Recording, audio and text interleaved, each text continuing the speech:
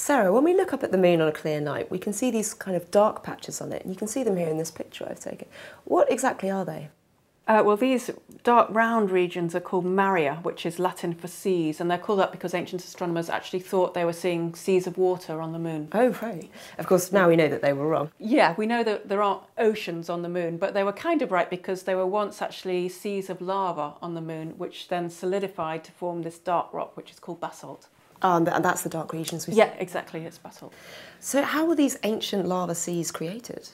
Well, in the early history of the moon, the whole solar system was a much more dynamic place, and there were bits of rock flying around everywhere, which impacted both the Earth and the moon. And some of these had enough energy to stimulate the volcanism and form these dark areas that we see today. How do scientists learn this kind of information about the moon? There are several ways of learning about the moon. We can learn about it using high-resolution images, especially of spacecraft that are in orbit around the moon. Also, we have bits of the moon here on Earth that we can study that were either brought back by space missions or that fell to Earth as meteorites. So these are rocks that originated on the moon, were chipped off and then fell down to Earth, which we have in our collections here at the museum.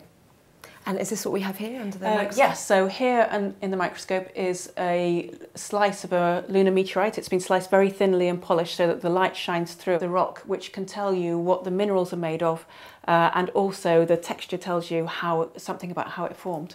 Wow, it's amazing that we can tell this much. So I guess pictures like this aren't so useful for learning about the moon. Well, they're beautiful and they are useful, but there are lots and lots of different ways that we can learn more about how the moon formed and evolved.